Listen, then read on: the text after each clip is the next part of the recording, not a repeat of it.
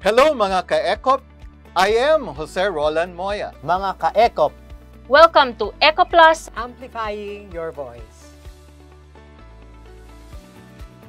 Well, ECOP represents lahat ng common interest of all industry associations, chambers of commerce, and member companies.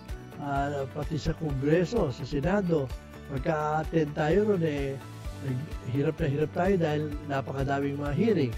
Pero nung mauso yung webinar, napakadali.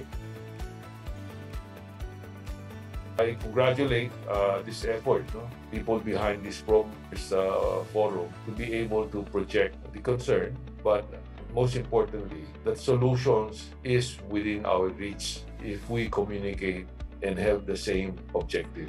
Dapat natin bigyang diin itong bipartisan na ito sapagkat yung pinakamalapit sa atin ang dapat nating unawain, ang dapat kung saan tayo mag-communicate para magkaroon ng magandang relasyon sa loob ng pagawaan.